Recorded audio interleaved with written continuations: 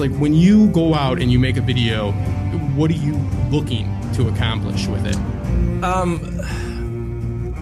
Honestly, it's just I'm trying to put out I've always approached everything like just even going back to just the things we touched on earlier with just talking in general from a common sense approach. So I think that when I like to speculate, I like to speculate on what I've seen and what I've read. I won't do spoilers and all that stuff or leaks, I should say, potential spoilers, because I like to speculate. So, for example, if you take that news piece where there's an actor spotted here or whatever, I would use that to speculate what that could be and see how close I could get.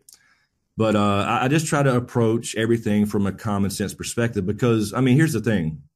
A lot of people like to say George R. R. Martin, specifically tied to Game of Thrones and Ice and Fire, but he breaks tropes. Yeah, he does, but he just really doesn't overuse them. So there's still a pretty straightforward story. There's still good guys and bad guys. It's not you know what I mean? So I try to approach it from that common sense perspective. I know a lot of people like to bash Dan and Dave in the show, right? And say that they're horrible writers and they have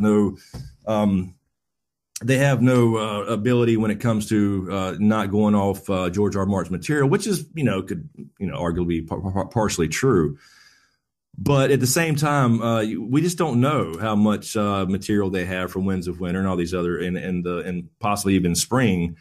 I think they'll have more material than we think. We're not insiders who know. So I try to approach it from a common sense perspective, and I always lay out everything in a way where, if you've seen, where if I have I think is an original theory, I'll still put it out there that, look, this may not be original because I've read so many things and saw so many videos. I could have saw something like this 6 months ago or read it on a forum a year ago, and it just comes, and I think it's original. So it's hard to come up with anything original these days. But I don't approach it to try to do anything but give my opinion in a common sense way, and just kind of honestly, I really actually, when I say I want to hear from you guys as far as comments, I actually do.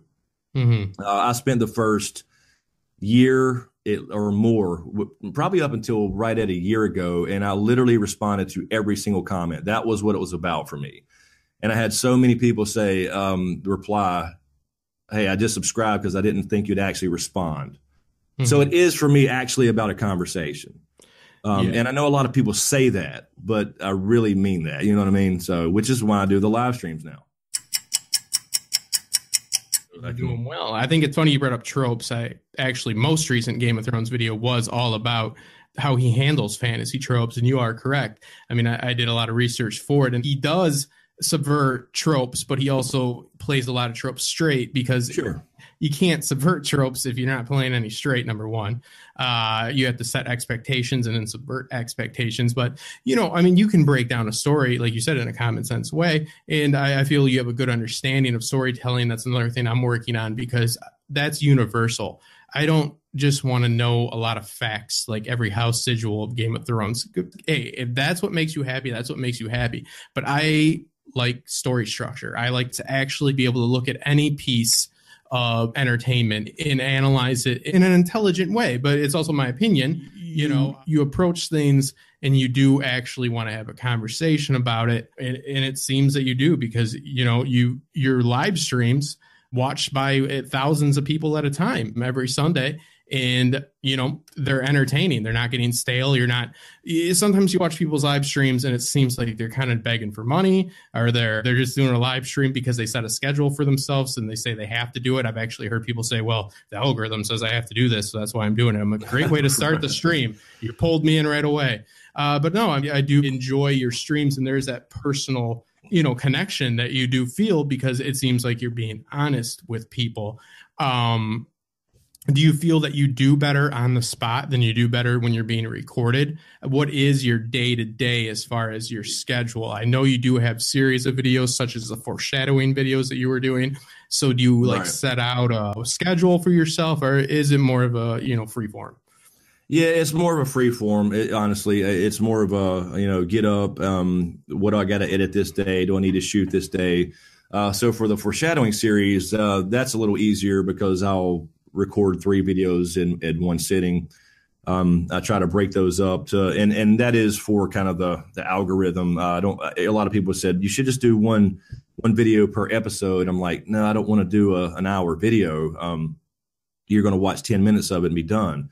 So I split those up into 3 videos per episode. So those are a little more planned out. Everything else other than the live stream being on a schedule is just kind of, like I said, especially recently, there's just nothing new. So I will fully admit there's been a few videos I put out where they are stale, and I can look back and say, oh, I wasn't even joking about anything. Usually I'm making a joke here or there, but it's like you got to keep putting it out there, especially because you're making a living doing it now. But so yeah, I don't have a schedule, so to speak. I just kind of it's a grind every day. It's just an everyday grind, 12, 13 hours or more. And that's really what it is. So when I just recently put out a little Cersei video on the whole Maggie the Frog prophecy video 2 days ago, just a little twist. And it was just something that popped in my head. I didn't plan it. I was thinking about something else and it popped in. I was like, oh, that's kind of a cool idea. I'll just throw it out there for discussion. Not that I believe it necessarily. So that's kind of how I work. It's almost just a freestyle. People that just do news as well. I'm not downing on anybody. I do have to question what some people, or as many people as they get out of it, because they're subscribed to you for a reason. They're a Patreon of yours for a reason. It's because that helps them through their day. It's not like some selfish thing to put out a video that you might not be too thrilled about. Oh yeah. I don't have a problem with that. It's just, it's just, I'm just saying it's part of the grind, and especially after 3 years. Well, the first year was more of a hobby, right? You're not really sure what's happening, type of thing. But then you realize, wait a minute, I'm growing pretty good. They're digging this for whatever reason, and you're really not sure. But you completely go off comments, because that's the feedback. So when you have people saying, I love the way you explain things in a comments this way or straightforward way, and you don't seem like a book snob, or, those type of things. And those make you feel good about it. So you're like, oh, okay, I get it.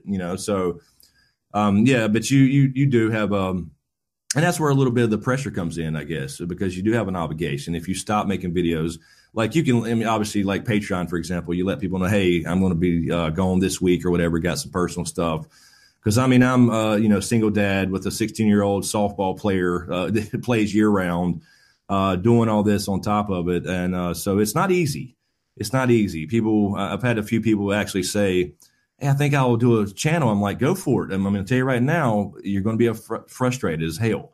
Yeah. And then some of them made it, and some of them actually wrote back and said, I don't know how you do it. I can't.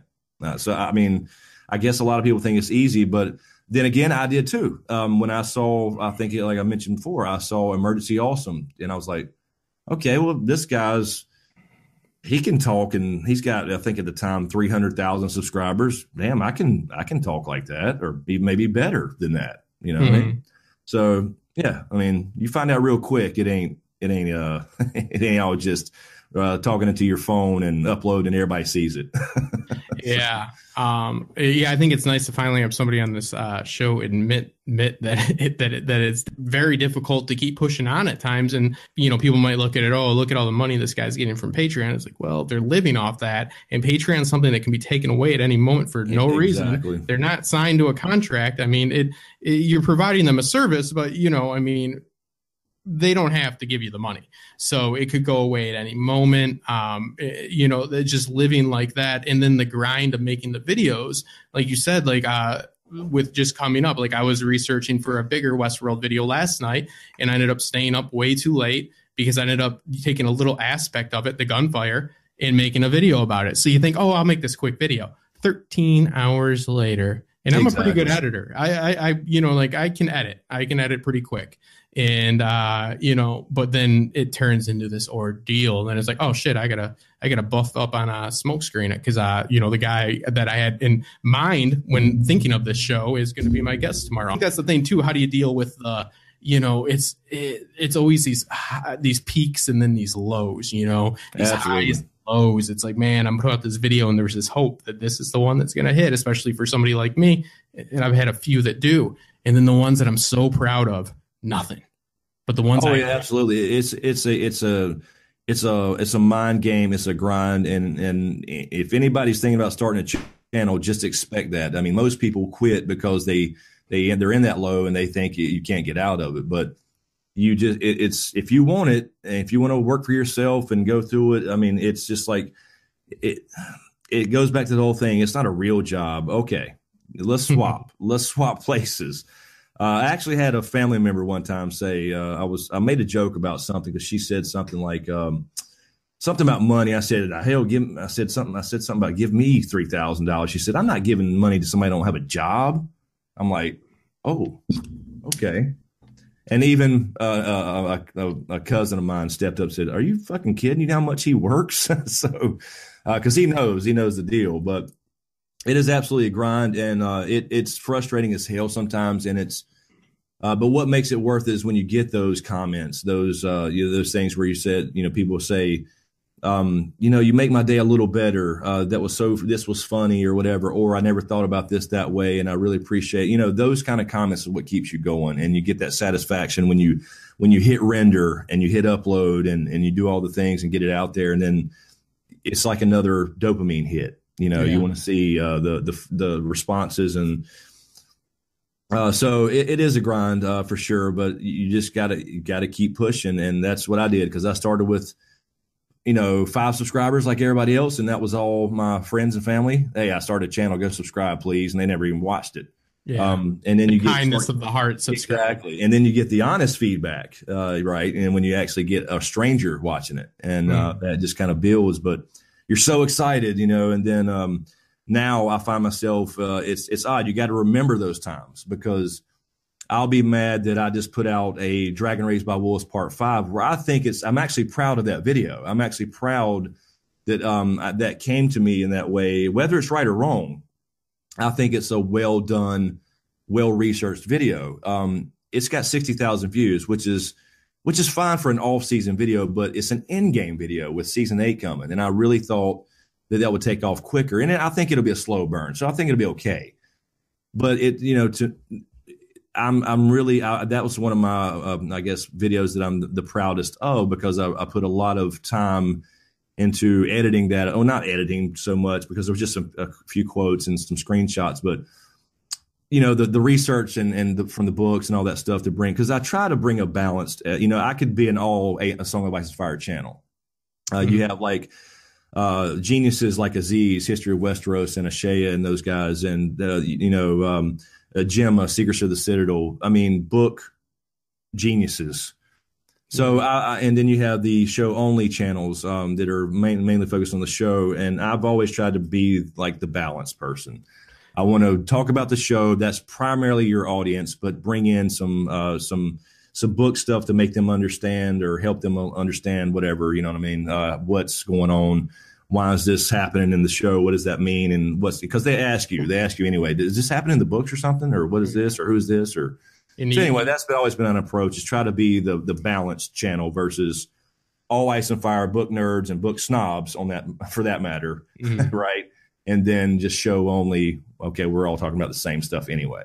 Yeah, there's no shame in being either one. And I think the most important thing about the bringing the balance, at least the small audience I have right now, is more show oriented. But if ever there's a large contradiction with the story of the actual books and the show, that's when I will always mention it, because then you are just letting the floodgates open if you don't bring up something that is so drastically different in the books. If you just like say it as blanket statement that something happens and it doesn't happen in the books, they're going to jump all over you. So, it's important, but it's also important to bring up, like I said, like I'm always trying to better just my knowledge about storytelling in general, be able to look at things in a little bit of a better way. And I understand what you're talking about when you put all this effort into a video. It's not so much like the editing, like you said. I think it's like the feeling that we put into it. Some videos I find I'll come up with a concept and then I'll get stuck, so I'm losing where I'm trying to go with it. But there's those videos that you have your straight just path of what you want to do. and you have this idea in your head, and then bringing it to fruition is just beautiful. And then it takes a lot of work, and it's a lot of emotional strain as well. And then it goes out, and then the video that you did on, you know, some kind of, you know, just more stale, you know, mundane, kind of overdone topic, you know, gets, you know, 30K views, and my other one's sitting at 200. And I'm like, man, why don't people appreciate this? You know what I mean? But it's like, that comes down to the same issue of creating content. Is like, who are we to say? It's like, can we get mad that people don't like certain things? It's like, it's right. It's odd, and a lot of that's also the weird YouTube algorithm and the changes. But there's been so many of those cases where I think, okay, this is going to be one that hits, you know, and it does nothing in comparison to just okay, I just thought of this, let me record this really quick, and all of a sudden it's a 100K video or whatever. But it's like, wait a minute, but this one I put so much more effort and thought into. But yeah, I mean, it's just out of your control, because I think everything right now in the Game of Thrones world, anyway, as far as YouTube goes, it's all about theories. It's all about, but there's no new real theories. No, there's just not. So everybody's, I guess, trying to take something and put a twist on it, or what about this? And I've done that myself but I won't put it out unless I actually think it's a valid point. To make a theory and to have a twist for the sake of a twist is a cheap trick on not only, and it's done. Westworld, one of my favorite shows, it's done with the non-linear narrative and William being the man in black. That sacrificed some of the integrity of the story.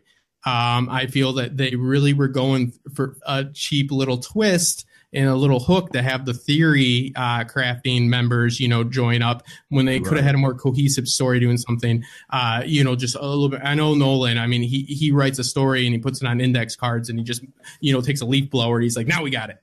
You know what I mean? Like he doesn't want it. He's like, no, he's like, if somebody tells him a story, like, he's like, wait a minute, are you starting from the beginning? He's like, what the fuck? Get the hell out of here. He's like, no. Make it as confusing as possible. It's like nothing straightforward. But, you know, I mean, it's just for the sake of it. It's not, it doesn't add, like, that's when I got on some people in the Westworld community, and I probably shouldn't have, for talking about, oh, who's Logan going to be? I bet Logan could be the stepdad for, I'm like, what does that do to the story? How does that further the plot? How does that make any difference in what we're watching currently, other than you can pat yourself on the back? And yeah, we all like to pat ourselves on the back. I wish I could do it more often, but it should be something that, you know, you're making, not because it's shocking, not because nobody said it. Like, I make a joke in one of my last videos, and I don't mean to down on Thrones, but it is true that I can make a Game of Thrones video a lot quicker than I can a Westworld video, because Westworld is more of a complex topic to talk about currently. And I say, hey, just, you know, give me another, you know, faceless men theory. Who is Jack and Hagar really? He's a faceless man, so I can't prove you wrong. You know, he's Serial Pharrell. Thanks, bro. Hey, 100,000 views. You know what I mean? Hey, it could be Izzy Rhaegar. You can't prove him wrong. Just no. Rhaegar's Mance, man. Romance Raider. Doesn't matter. I mean, but I'm saying you can do both. Exactly. Can do both, and they're going to do fantastic as long as you just don't feel any emotion and you're numb when you're making them. But yeah, let's get into some theories, because I actually don't like to talk shop with the YouTube Confidential, but I can't help but to want to pick Smokescreen's brain here. Maybe even you'll lean back for me. I'll lean back. Oh yeah. Okay. All right. Yeah. Just put on some music and chill. No, but I am a little bit worried. Number one, I want to hear your opinion on this. I don't think there's gonna be a Dream of Spring.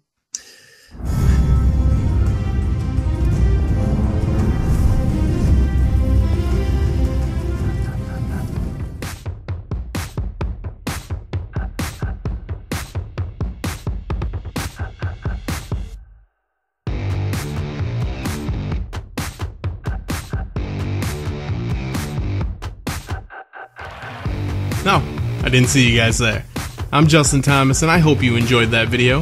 And if you did enjoy that video, make sure to check out some of our other videos, maybe right here, possibly right there. But make sure to subscribe right there, and we'll see you guys soon.